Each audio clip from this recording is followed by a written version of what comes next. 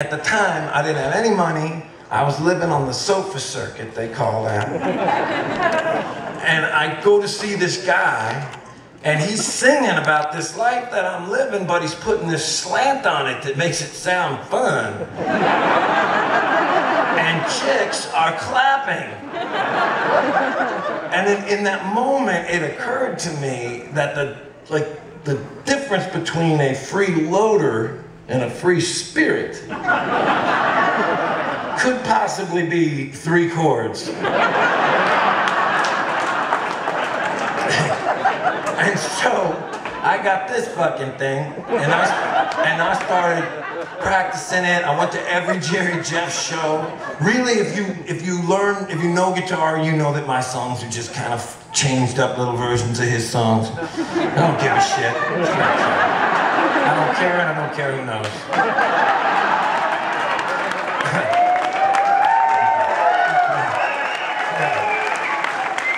And I remember when I was young and playing in bars before I made an album, I would, every time he'd come to town, I would have a letter that I wrote, you know, some kind of, you're my fucking dad, you know, something. But I never gave him these letters, and I'd write them and not send them.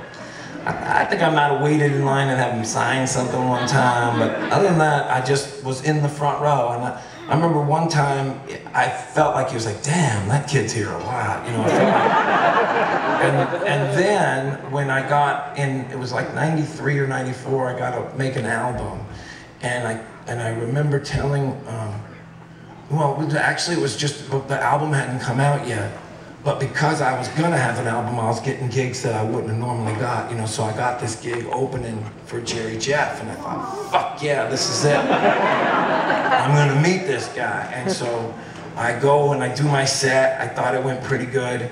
I go back into the dressing room, and there he is, and I had this speech planned, you know, the house, the highlight of my life, and all this shit.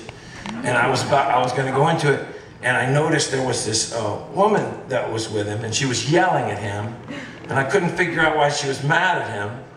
And then as I started to take in what she was saying to him, she was telling him that she loved him and that he was great. It just was the way she was saying it was fucked up. And it occurred to me that he didn't know her, and that she had snuck back, and that he was mortified.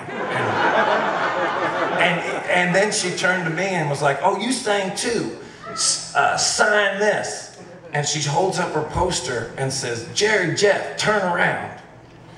And he turns around without thinking, and she sticks this poster on his back and hands me the fucking pen. And of all the scenarios in my mind that I had dreamed up about meeting my hero, this chick was in none of them. And also I fucked up because I just, without thinking, I start signing the thing, but also just went into my spiel that I had planned, which starts with, this is the highlight of my life. So, before I can get any further into this story about how much I love this guy, he says, sounds like you've had a pretty boring life so far, kid. And I took that personally. No, and I remember he was like, sounds like a boring life so far. And I laughed, and I thought that was a good one. And I didn't meet him again, but I turned up the speed on my life. And then, when my album came out like 2 years later, I was at a festival, and he was on the festival too, and I didn't want to fuck it up this time, so I just ran over and I grabbed him and I hugged him and I said, you're like a king to me. And he looked at me like he was looking at that girl in the thing. And then I was like, no, I'm on the bill, I'm on the bill. And I said, I'm Todd Snider, you know. And he was like, okay, I know that you're on the thing today. And he didn't remember, so. And then I said to him that day, I said, man, I am really, I know everything there is to know about you, man. I mean, that's public. I know everything. And he's like, I doubt that, boy.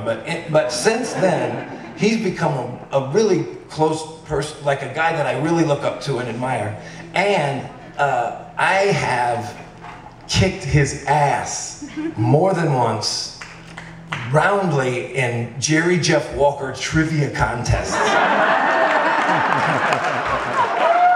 No shit. His wife has seen this. And one of the great joys in my life, man, is that he will call me from his hotel one time because he can't remember the words to his shit. And I can. Man, so to make a short story long as fuck, he calls me up and he says, man, I gotta show you. Have you ever been snorkeling? You ever seen any beautiful coral reef or anything like that? I'm like, no. He goes, I'm gonna show it to you. So he takes me down to Belize, and we get on this boat, and he's like, I'm gonna show you how to snorkel. It's gonna be beautiful, blow your mind. So we go out into this ocean. He stops and talks to this guy. We go in. He teaches me how to do it. Flop off the back, blow the thing out, look around. It'll be beautiful. I do exactly what he says to do. I open my eyes, right? And below me, everywhere actually, sharks. Not just a couple of them.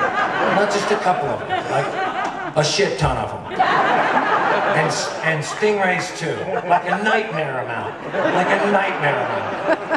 And I come up out of the water like, ah, and he's laughing so hard that this is like so funny to him.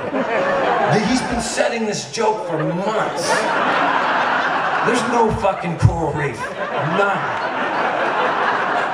It's like a tame shark farm.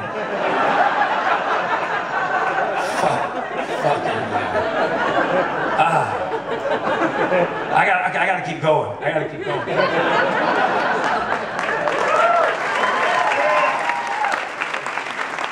I'm not saying I'm on a roll. I'm just saying I gotta keep going. Because then, this is like, now we're about like 98 or something, and I've been on the road for like 4 years, and in those days, I would have this tackle box that I would keep all the drugs that people would give to me.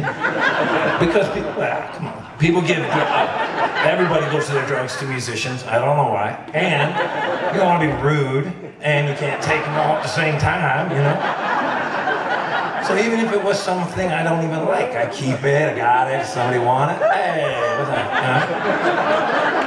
And Jerry Jeff always thought that was funny, you know? And every time he'd come into one of our dressing rooms, he'd tap on that thing and look in it, you know?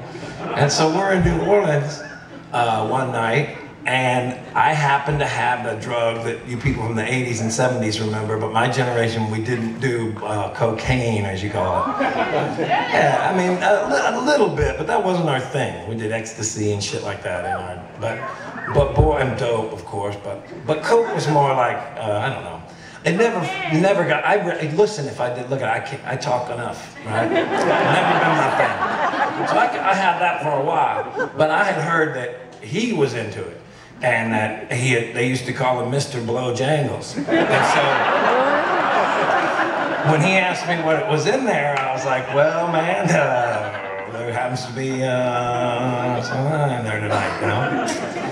And he's like, oh, man, I used to roar down here on that shit in the 70s, man. And that was all I heard. Good friend went out the window, and all I could hear was, me and Jerry Jeff are going to roar like it's the 70s. And I talked him into it. And we went back to his house, and we did it, and now this is the portion of the story that I have to stop and say, this is what everybody told me happened. Because after I tried some, I guess I did the fish in the bottom of the boat dance on their coffee table, threw up, he throws me into the shower, his wife stays there to take care of me because I've ruined the evening, and everybody else goes out. Then I wake up in the middle of the night, not knowing where I am, which wasn't crazy uncommon then, you know, and I'm like, oh shit, how am I gonna get back to the band? And then I hear these stomping feet, and it scares the shit out of me, and I don't want to open my eyes, and I'm like, oh God, where am I? And I'm trying, what happened after the show? Stomp. And then I hear this voice go, never again, boy. Fucking never again, boy. And it all comes back. I know that voice, I know what I did, and I don't want to open my eyes now. And so he stops right in front of my head, and he says, you hear me, boy?